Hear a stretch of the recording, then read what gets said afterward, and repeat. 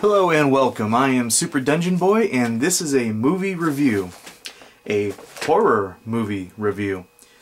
On the list here, I actually wrote notes down for a change. I'm learning as I'm going, folks. Bear with me. We have Carrie. Now, this is a remake from the original. Now, this has been out since, what, October some odd. So, somewhere in October, they had it in the theaters.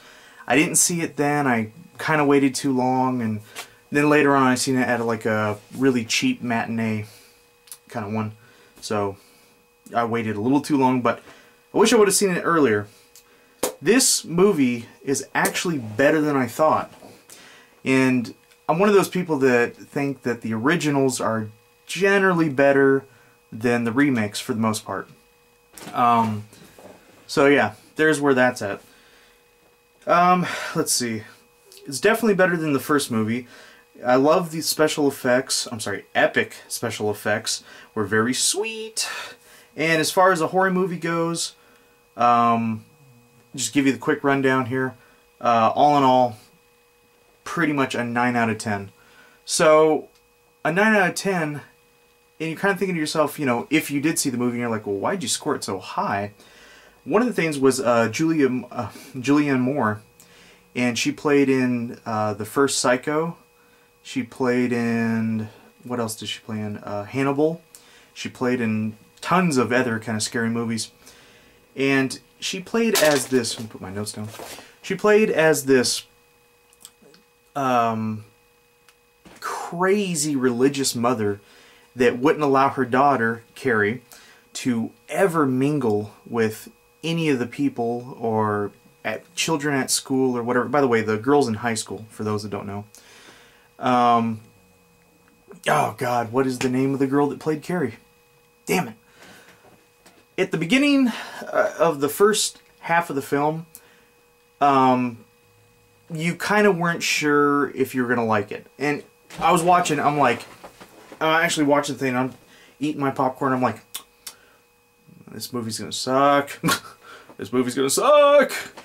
And then you start seeing some of the special effects as you're going on, and then you're like, okay, it's enough to keep me interested. So let's keep watching, let's push forward, and see where this thing takes us.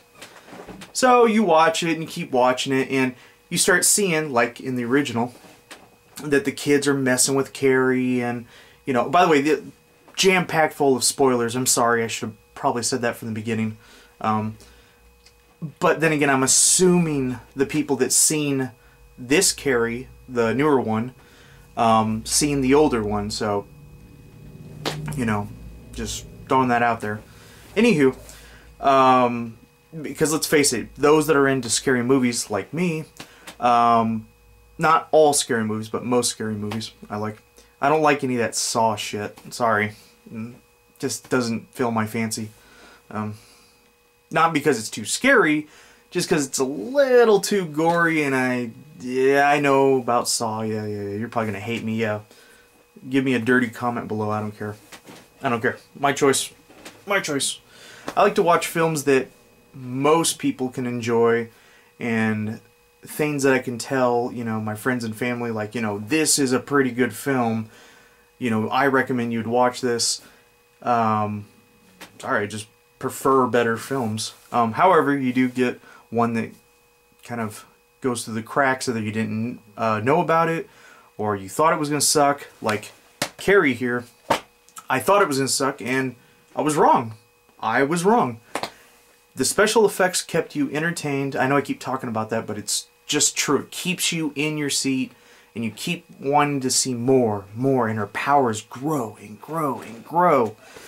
And at the whole time you think about the little girl, you know, Carrie, and you're like, damn, she, you know, she has it so hard. These kids are messing with her. They, you know, they practically torture her, you know, physically, psychologically, and, you know, at first, the first half of the film, it feels like a teen drama.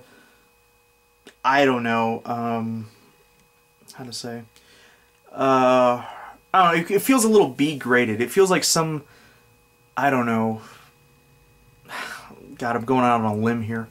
It's going to feel like something like an episode of Charm or something. I don't know. But with a little bit more adult content.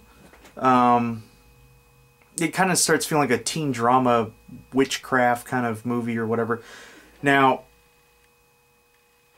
the reason, other than the special effects, why I rated this so high, again, with, Julia Moore, just, God, she does so well in this movie. Like, she plays that crazy person part flawlessly. And something about this scary ginger hair mother, being like all crazy. Could you imagine if your mom was some crazy, psychotic, religious whatever, and you can't go to high school, and you can't do this, and you can't do that? Jesus Christ. And what's even more so, and I'm not making this up, it actually happens, they throw the mother, the crazed mother, I don't know where the father is. They mentioned it in the film, but I must have missed it. But that's besides, here or there. So Carrie gets thrown into the dungeon every night from her crazed mother. And in there's all this, like, religious stuff, like Jesus on the cross and, the Bible and some other kind of, I don't know what, religious symbol stuff, So, and the mother's there and she bolts her daughter in. And then she's like, pray for forgiveness. You are evil. You shouldn't use those powers. You're the devil. You're the devil. You're the devil. And then the girl is just devastated. She's like, Mom, I just want to be normal. I want to be normal.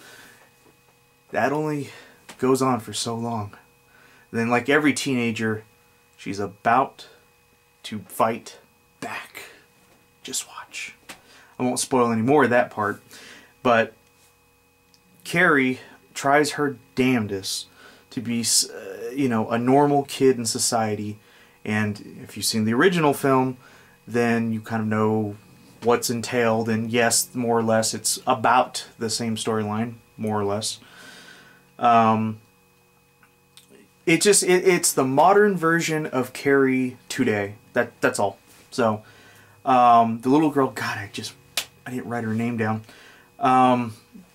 She plays a really great Carrie, I thought. She's very timid and very, like, don't hurt me kind of thing. But you see it because she's abused at home and she's abused at school. I think the only one that even talks to her is the volleyball coach or whatever, this female. So her female coach is the only one that talks to her. Everyone else, no one talks to her. But anyways, and of course, as you imagine, she goes to prom, like the original. And that other half of the movie, more so like the last quarter of the film, is like awesome special effects. And you, in a sense, you're watching the roller coaster of abuse for her. And you can't help, sounds a little morbid and deranged, but you can't help but side with Carrie and like, get those fuckers! Get them! Like, don't you abuse this girl. And you're actually cheering for her. I found myself cheering for Carrie. Even though she's murdering these people, and I'm like, I don't know why, but I'm rooting for her, even though that's not good, but what the hell, No bullying.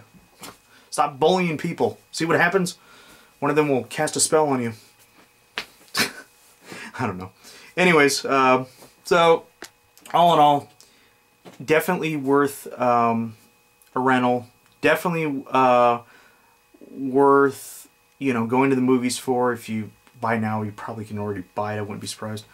But it wouldn't hurt to buy it either if you're a die-hard horror movie fan. But, yeah, so there you go. Definitely at least see it once. Just see what you think. Alright, again, that's a 9 out of 10 because of the special effects. And they're pretty solid acting, more or less.